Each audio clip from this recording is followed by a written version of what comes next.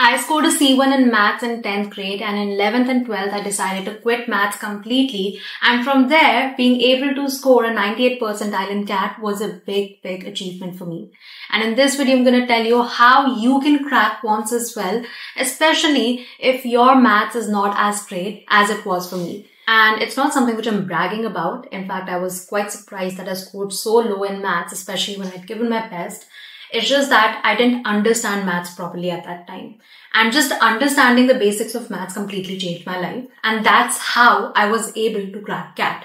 So in this video, I'm going to specifically talk about how you can crack Quants in your 2025 CAT paper. By the way, if you are subscribing to my channel thinking like I'm only going to post CAT-based content, then that's not it. CAT was a part of my life. That's why I share a lot of tips which help me in cracking CAT. But ultimately, I'm going to use this YouTube channel to help you grow in life. Be it in your career, be it in your love life, be it in your emotional life, be it in your spiritual life. Because these are the things that I believe in. I think your CAT journey or your entrance exam journey is a very small part of your life, and your bigger, larger picture of your life is going to be about your emotional stability. It's going to be about your ability to grow. So that's exactly what I'm going to focus on this channel. So if you're subscribing to the channel, please subscribe it if you want to grow in life. Now coming back to the tips, the number one tip which I give to all students who are preparing for Quants specifically is focus on conceptual clarity. I cannot stress on this enough. Your conceptual clarity is something which is going to help you beat all of the competition around you. You need to know exactly why certain things are happening in maths. Because if you can understand the why, you'll be able to crack any of the questions. It might take you some extra time, but the point is you'll be able to crack the questions. Now, how do you develop the conceptual clarity? You develop it by asking why a lot. So Indian education system is based a lot on memorizing things.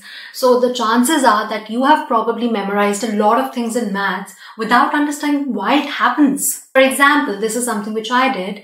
Why is minus multiplied by minus equal to a plus sign? What is the logic behind that? It's not something which you're ever taught in schools, right? And that's exactly what I did. I went on Khan Academy. I think Salman Khan is one of the best teachers you could ever find online to teach you maths. This is not your Bollywood actor Salman Khan. This is Salman Khan from Khan Academy, who's the instructor there. And he teaches in a phenomenal way. He gets to the why. He really tells you why things happen in maths.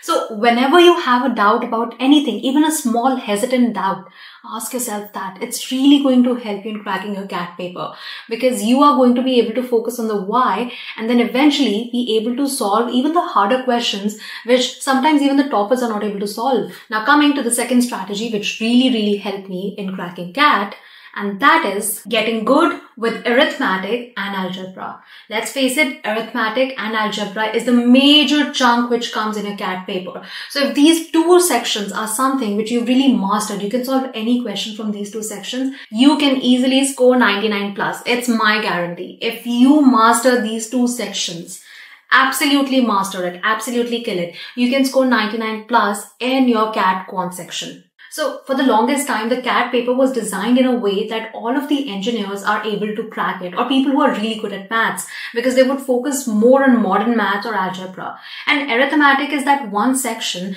which people from humanities section like me or people from commerce section can easily crack. And I genuinely feel it's a little more logical to whatever business studies you're going to do. So it's extremely important that you focus on the algebra and the arithmetic section of this particular section. If you're somebody who's really not good at maths, I would say just focus on these two sections instead of focusing on all the other sections. I don't know why, but geometry, for some reason, they've reduced the number of questions that you get. Even coordinate geometry, they used to give such easy questions, but now they've reduced the numbers of geometric questions quite a lot. So if you can focus on these two sections, if you're lacking time and you don't have that much expertise in maths, then just focusing on these two sections is going to help you cover a major chunk in your exam paper. The third strategy when it comes to your CAT Quants paper, which can really help you, is memorizing all of your tables. Memorize all of the square roots, memorize all of the cube roots, all of the tables, some addition sums which come very often, or some subtraction sums that come very often. Because in that moment when you're solving all of these things, if you go back to your calculator and use that, you'll waste at least 2 minutes in that entire process. And if you don't know your tables really well, then your LRDI section is also screwed up. So I would genuinely say that you make a list where you write all of the tables up till 30 at least, and all of the cube roots and all of the square roots. It's really going to help you. The fourth and the most important part of your CAT Quants journey is making a formula book. I cannot stress on this enough. You have to make a formula book. You cannot make do without a formula book. And it has to be yours. You can buy multiple formula books. They're amazing. But ultimately, a formula book that you have made yourself, you'll know exactly where certain things are. And you'll be able to find the answers to things very easily. And I would say start memorizing them right now. Don't wait for the last 2-3 months to start memorizing them. So this is one trick that I learned from Shweta Arora's video is this, that whenever you're giving a mock exam, just memorize your entire formula book before you give that mock exam. So if you're going to give at least 20 mock exams before your CAT paper, you would have memorized your formula book 20 times before you give the actual CAT paper. So there's no way you'll forget your formula while you're sitting at that exam sheet, not at, with the exam sheet. That gets me to the fifth point when it comes to your CAT paper. There's this geometry formula book that Raman sir had given on his Telegram group. I don't know if it still exists or if that geometry formula book is still there, and I don't feel comfortable putting it on my channel because it is his property. So if you want to get a copy of that, you can check out Raman Tiwari's Telegram group, or you could join my WhatsApp group where I keep giving out resources for not just your CAT but for other things as well. So I can give out the geometry workbook there. The link to join the WhatsApp group is in my description below. So you can check it out there. And the reason why I'm recommending this geometry formula book is because it has literally all the formula you can expect. You know, any formula that could come in your geometry question, the formula for that is there. So you don't even have to sit and solve the entire thing. And with geometry questions, it takes a really long time to solve them. The circles questions especially. So I had just memorized the entire thing, and a very difficult question had come in the geometry question paper in CAT 2023. So since I had memorized the entire geometry formula book, I was able to go back to that and actually use that formula for solving that question, which most people had left.